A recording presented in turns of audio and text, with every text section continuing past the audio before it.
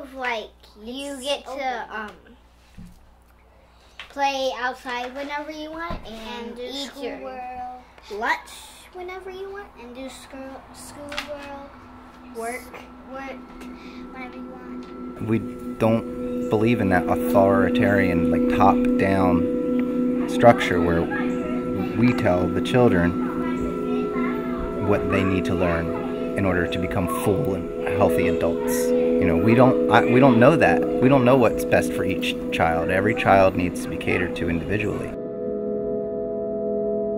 Traditional students are made to take tests, and they have to be at school every day. You know, there's bells and telling them to where to go and when to sit down, and kids here make that decision.